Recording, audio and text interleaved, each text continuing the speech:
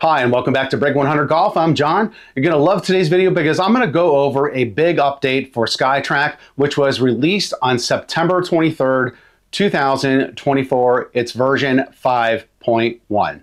Now, before I get into this, if you like this video at any point, please hit that like button, because if this video is not liked, it will not be shown to too many people. This would be the greatest honor that you could give to me. All right, let's get into this. So, this is a great update. So they added course play a few months ago. I believe it was back at the end of June. And they said they were going to be doing some things by the fall. And that all happened. So they were definitely true to their word at SkyTrak. So let me pull up this graphic and I'll go over some of the details. And then I'm going to go into the program and show you exactly what they're talking about. There's some really great things in enhancements. And it's going to be available on much more devices than it was in the past. Okay, so this is directly from SkyTrak's website, and I did highlight a few of these things in green that were very, very important to me. So again, this is from September 23rd, 2024. It's SkyTrak 5.1 release. Pin Seeker is now available on Windows, iOS, Android, and Mac OS. Notice those systems that it is now available on. Compete in online closest to the pin tournaments to win fame, cash, and prizes. The SkyTrak app is now available on Mac OS, which is awesome. And check this out. Course Play, which was just released a few months ago, comes out to all other platforms, iOS, Android, and Mac OS. Some other minor new features, which I think, quite frankly, are major. Hotkeys have been added to Course Play. Press K while playing for an overview. I'll show you this. This is awesome, and I love this because I really wanted this. Graphics levels are now configurable in Course Play settings, just like you can in GS Pro. Now, one thing I wanted to say about that is it also will check for you automatically, and it will set the graphics based on your system. So that is a feature they put in there, and you'll notice that will probably happen to you. Even if you don't put it on auto, it'll check and it'll set the graphics for you maybe the first time.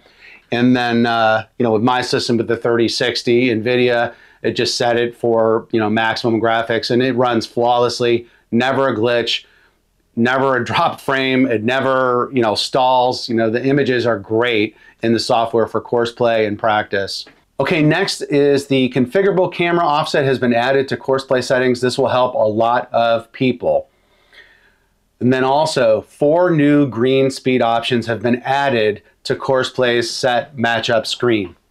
So what that means is that is the stimp that you're going to see like on GS Pro, where you can set it, anywhere you want. Typically in GS Pro, I set it like anywhere between 8 and 11 on the stimp. And then this has 4 different options that you can set it for, which I think is plenty. And they didn't have that before. And a lot of the people in the community in SkyTrak really wanted that feature, including myself, because it just was a little bit too slow on the putting. And the putts would stall out unrealistically. Well, that's fixed. Next, aim controls using the keyboard have been added to all modes that support changing your aim. A plays like has been added to the yardage indicator for Course Play, taking into account height differences. This can be toggled from the indicator itself or from the Course Play settings screen. Updated UIs will be seen across bag mapping, wedge matrix, skills assessment, and challenge mode. Also, bug fixes. They addressed an issue where vertical launch when putting was added on specific setups. This should be zeroed out now, making putting far more reliable moving forward. They addressed an issue where in some circumstances the camera offset was not retaining after the reboot of the system. And this was a big one for me. They addressed an issue where the ball did not always fall to the bottom of the hole on a made putt.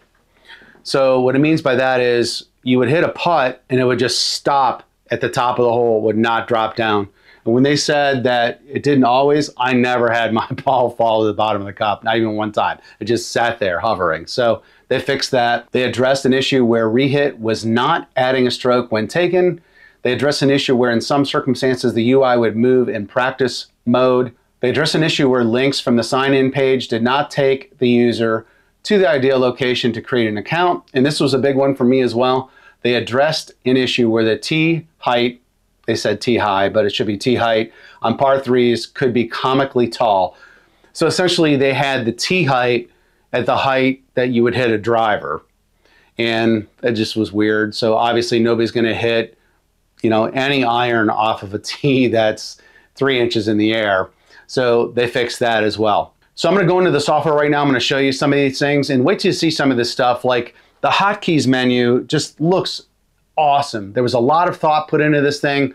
I'm basically going to print it out and put a screen protector over it and put it at my stand for my golf simulator so I can get used to that. It's kind of hard to remember. I do use a control box for GS Pro. I tried to program SkyTrak with it now that they've added the hotkeys, but I still wasn't quite able to get it all working. I'm going to work on that a little bit more, but I'd love to be able to use a control box, but at least they have the hotkeys now, so you can use a wireless keyboard, take it over to your station, wherever you're hitting from or whatever.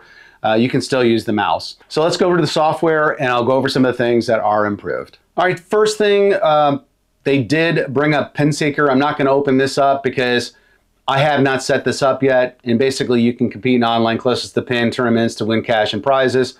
Let's go over to Course Play. And we'll just pull up Le Golf National and play now. And as you notice there, SkyTrak is very responsive. It loads everything very quickly. So let's hit next. And I'll just click on full 18. Next. So mulligans. Actually, you know what? Let's go back. And I'll just do 1 par 4 and 1 par 3. You'll see why in a minute. So let's hit next.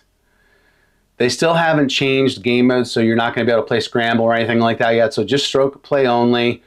You know, you can of course set up your putting here and your gimmies, whatever you want to do. But here's the big thing, the green speed over on the right here. And I've got it set for normal, and I'm going to test it going forward. So far that's worked out okay. So you can also do fast, lightning, and slow. So that's really important, and essentially that changes your green stimp or your speed of your putts. Let's go next here. We'll just leave it on the tees right there. I'm Captain Fancy. We'll tee off. So the first thing you're going to see here after this loads up is the normal tee height for like a par 4 or 5. You're going to see it's up there about 3 inches or so. Now, before I move forward, let's look at something they changed. So graphics levels. So you can go down to the bottom here and you can change your graphics level. Mine is at maximum because I can run the software at max. They also have auto detect, low, medium, high, and maximum. So lots of options there. And then here's where you adjust your camera offset up here. Okay, let's close this. Now let's go over to the next hole and I'll show you what the new tee height is for a par 3. As you can see, it's much lower, more realistic, maybe like a ½ inch off the ground, which is, you know, probably is maximum you'd ever want a tee on a par 3. All right, so the next thing is going to be hotkeys. So to access the hotkeys menu, you're going to hit the K key on your keyboard. And look at this. This is your Course Play keyboard shortcuts cheat sheet. These hotkeys were not available until this update, and this was much needed because all you can do is use the mouse. This is absolutely incredible. Look at the layout in this thing, how well they put this thing together. One thing I want to make note of that I noticed, and I haven't used this yet, but that orange key that says mulligan on the M, apparently you have to actually hold that key down to make that work. And I haven't tested it yet. You can't just hit the key, which is fine. But I'm just going to snip this and put it into a JPEG or PNG file and then print it and put it in a sheet protector and put it at my golf sim station.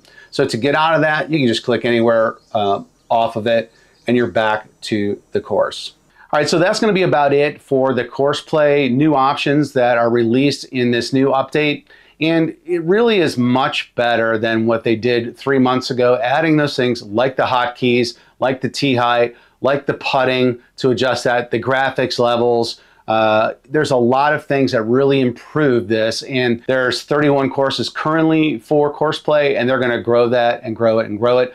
They're adding every month, they're adding new practice ranges. I know there's a new one coming soon and a big one coming in October. They've got like 24 of these things already worked out, and they're just going to release them like every month, apparently, according to Golf Tech, what I saw. So that's going to be about it for today's video. If you enjoyed today's content, hit that like button, share it with any of your friends that may be interested in SkyTrak or just golf simulation in general, because that's what my channel is all about. If you're not subscribed to the channel, please subscribe to the channel right now.